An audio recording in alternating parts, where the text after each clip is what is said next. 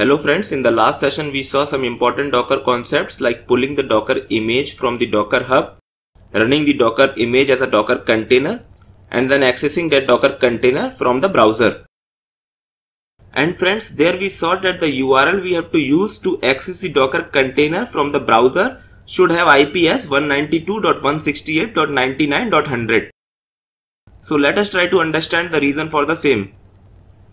So friends, I am working on my laptop, which we can also say as host machine, and we can access this machine using localhost or 127.0.0.1. And on the top of this host machine we install Docker Toolbox. And friends, Docker Toolbox comes with toolkit of softwares, and one of the software is Oracle VirtualBox. And Oracle VirtualBox is a software with the help of which virtual machines can be created on the top of host machine.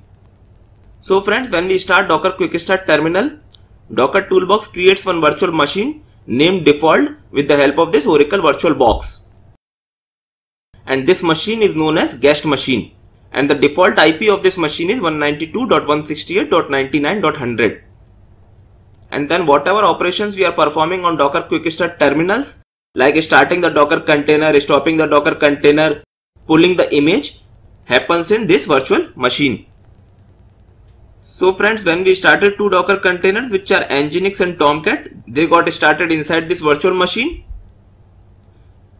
And friends, this is the reason why we are using IP as 192.168.99.100 to access the Docker containers from the browser.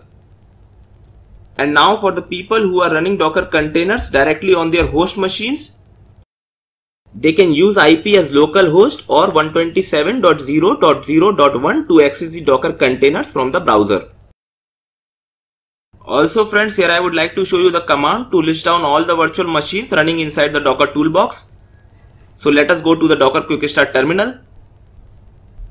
And the command is docker-machine ls. This will list down all the virtual machines running inside the Docker container. As you can see, right now there is one virtual machine whose name is default, which is in running state, and the URL of this machine is 192.168.99.100, the same which we used in the browser to access the Docker container. So friends, with this I am stopping this session over here. We will see the explanation of how -p option helped us to access the Docker container from outside world in the next session.